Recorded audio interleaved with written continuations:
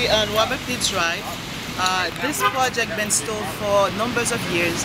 During the course of my campaign in 2009, I promised my constituents I will get on top of this to fix the road. As you can see, we have so many businesses and we have some multiple dwellings in Spring Valley.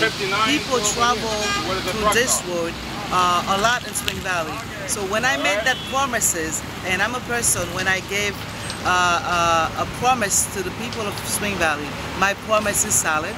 So we come into an agreement. So what I did, we started a litigation against ONR and the water company, and as well as the sewer district. Although that I'm a commissioner on the sewer district, I took the privilege to advocate for the people of Spring Valley. So the result came back in a settlement that we settled with the sewer district and the water company and ONR. So as you can see today, so we're starting work. So they're gonna have 700 yards of work for Spring Valley, and both sides of the road's gonna be paved.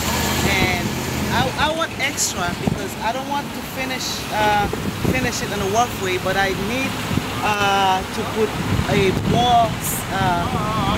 paving all the way to Melnick Drive.